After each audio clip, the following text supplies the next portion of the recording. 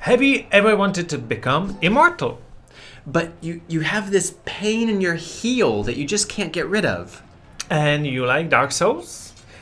Then this might be the game for you. Achilles Legends Untold. From Dark Point Games. They were kind enough to send us a review copy for this game that is in beta right now. Yes. So we appreciate that. And we're going to give you our first impressions. This is not a full review because there was only about 2 hours of gameplay. Yeah, it took me about 1 hour and 20 minutes, and we're not sure that this is actually the part as it is will be in the full game, but we got enough to give you ideas what you can expect from this game. So maybe you've seen some trailers or things about this game already. It's not clear what the genre is right from the beginning. It's a bit experimental. Well, so it is. I could explain it if you know Dark Souls and if you know Titan Quest, Diablo-like. If you mix it together, that's it. It's a game that is really hard. It's an action game. It's top-down usually, and it's an RPG. The story follows, you'll never guess, Achilles in the battle for Troy. Now, it's hard to say what section we got. If we got, the first 2 hours of the game, or if this is something in the middle. Because if this is how the game starts, it definitely doesn't follow the story of the book or the traditional telling of the Iliad or the war on Troy. But you play Achilles. I know at least you meet Hector. I think a lot of the other main characters of the story are there.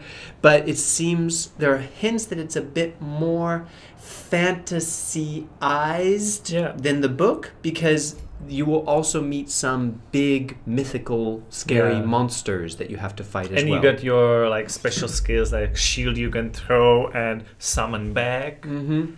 The graphics are pretty nice. There's a lot of detail, maybe too much detail, but we'll come to that. But it's very linear. Like you are you can go. There are multiple paths that you can choose. I would say it's hardcore.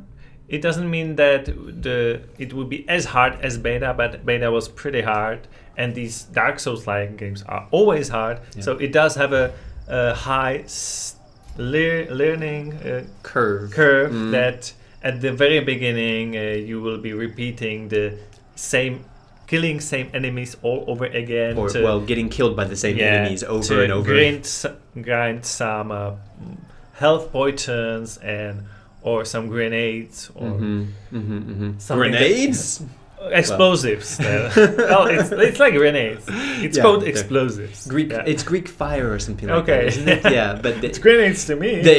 It's basically. But this is really on melee fighting. You got your sword and you can use your shield, and the shield is very important here because not like in other games where you just go run to person and slash him. You really need to be careful. This is more of an strategized action. This is something that I think surprised me. Is going into it, I didn't know how difficult it would be. It looked like kind of a more adventure RPG game, and it's not that. Button smashing or trying to overpower enemies is not going to work. Any enemy can take you down. Which is also very different than I expected. Playing Achilles, this almost immortal half-god. But because he is immortal, he can resurrect any time. That's true. And you've got these points, these checkpoints, that if you get enough points, you can use these points to get more health or learn more skills. The skill tree is quite... I wouldn't say it's massive, but it's diverse. It's got a lot of different options, and it allows you to upgrade the things that makes your play style easier. You can also get other weapons. Like at one point, I was really focusing on using the spear because I like to keep distance. The spear. Okay. So I was using a spear for a while. Swords, and there's not many loots. Not so much. But it might be in later because not like all the enemies drop a lot of loot. It's not like a Diablo.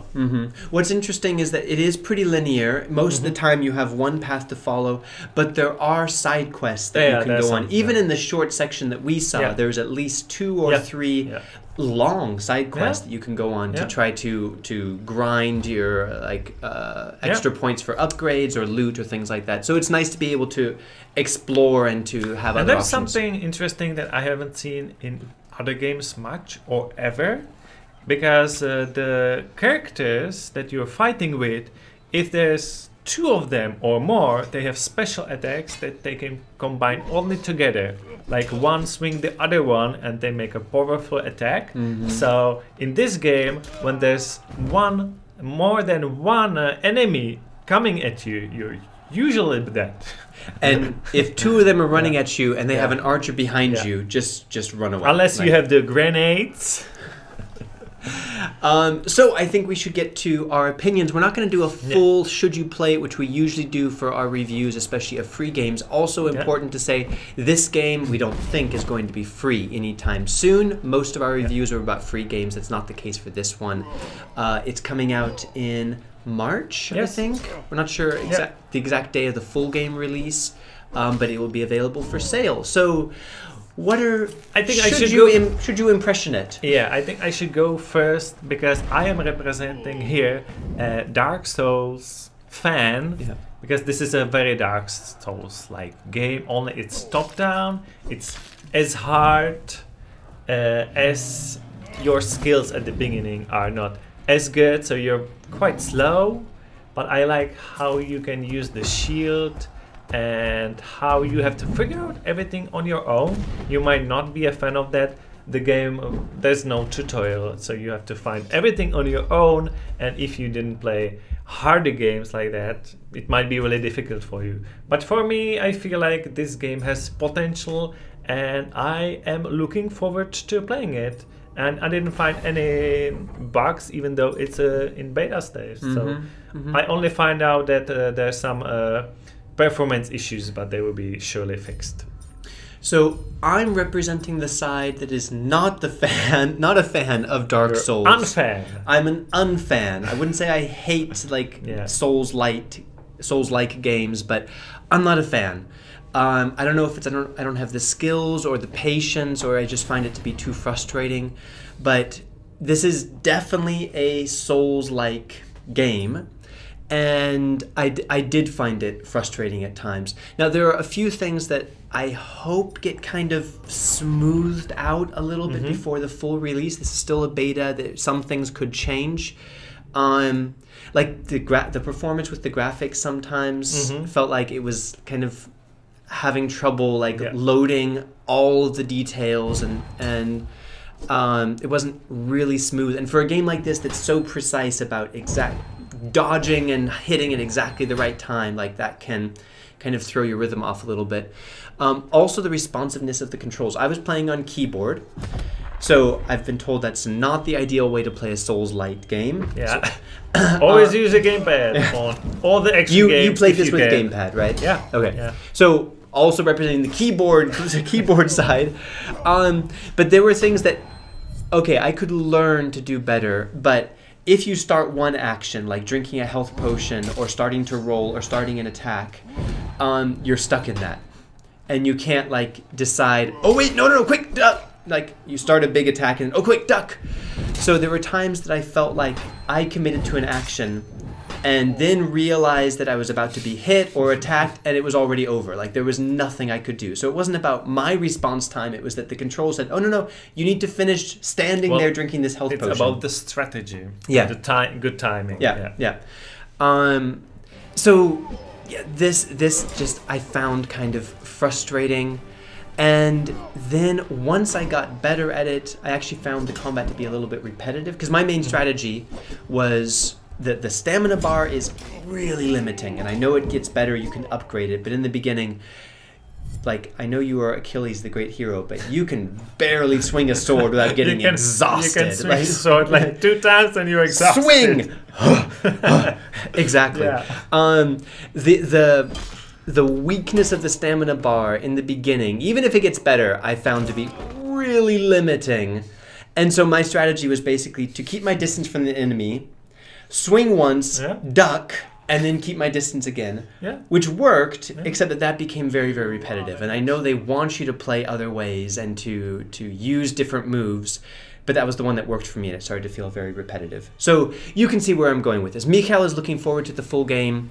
I already feel like this is probably not my type of game, and if you're not a fan of Dark Souls or the Soul-like genre, I'm not sure that this is going to be for us. But that's just a first impression. Things could change with the full release. I do like the time period. I like the visuals as well. So it could become like more interesting and a bit more accessible depending on how they adjust the learning curve right in the beginning. So let us know, are you interested in this game? Do you think we should get the full review copy and make a full review? And if you say yes and we got it, we do it. It's up to you guys. So let us know, and hopefully see you next time. See you then. Bye. Bye. Oh, hey, excuse me, good sir. I've been reading this excellent book and just thought I would ask, is this Troy? No, this is Sparta!